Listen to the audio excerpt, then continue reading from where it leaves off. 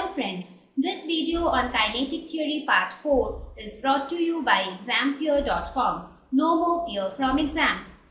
Please make sure that you have watched all the videos from Part 1 to 3 before going ahead with Part 4.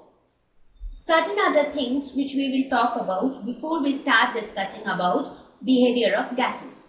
When we talk about molecular structure, it becomes very important to talk about the comparison between the structure of a solid, a liquid and a gas. So let us first talk about interatomic distance. As I told you, since our childhood we have been studying that in a solid, the atoms are very closely spaced to each other. Something like this, as you can see. Whereas in case of liquid, they are a bit far apart. That is, the interatomic distance or the distance between the atoms increases. So the interatomic distance is more. Whereas in case of gas, they are even more widely distributed. That is, the interatomic distance is maximum in case of a gas and minimum in case of a solid. The next property which we will discuss while comparing them is the mean free path. What is mean free path? It is the average distance a molecule travels without colliding. Now, from where did this term colliding? As I told you, in case of a gas, the molecules, since they are quite away from each other, so they are free to move about. So what happens is, the molecules randomly keeps moving here and there. Now, when so many molecules move about here and there, collision takes place, right? Now, what happens? This collision takes place between any two molecules. Now, consider any one molecule. So, suppose it had a collision with a molecule 1. Again, after some time, it had a collision with molecule 2.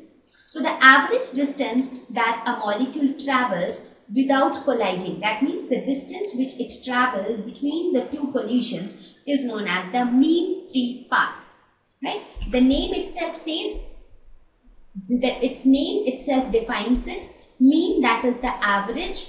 Free means the path which it covers freely without collision.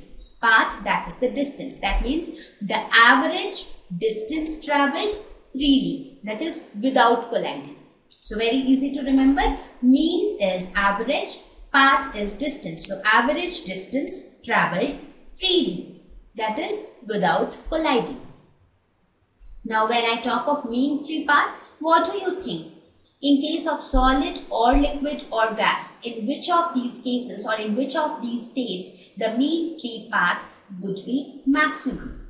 Quite obvious. In case of gas, this mean free path will actually come into play because the molecules will be able to move in case of gases. Whereas in case of solids, the molecules are almost fixed in their positions. They are not even free to move about. So there is no question of having a mean free path.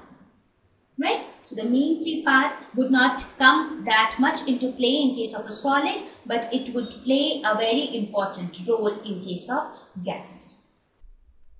Thank you. Please visit examfear.com to watch free educational videos, try free online tests, get the best quality study materials, study from the best tutors and mentors, and much more. Thank you once again.